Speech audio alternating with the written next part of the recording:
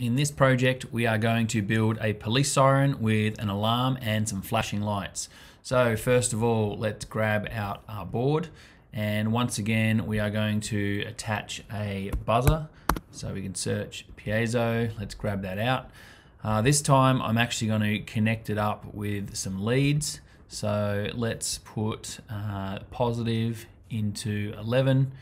Let's change that to red, and the negative into ground, and we'll change that to black.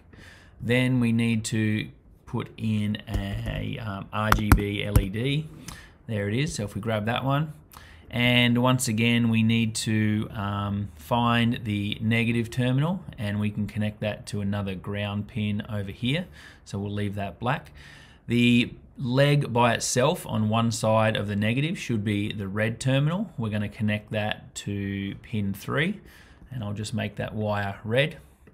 And then on the other side you should find blue and green. So I'll grab the blue one, I'll connect that to pin 5, and I'll make the lead blue.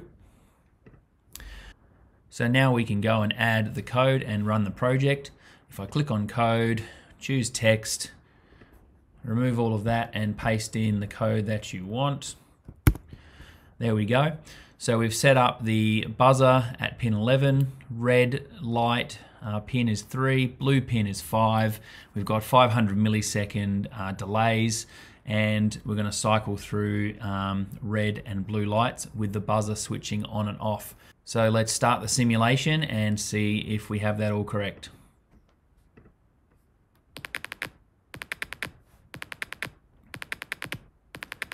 And there we go, we've got our police siren with the alarm and the flashing red and blue lights.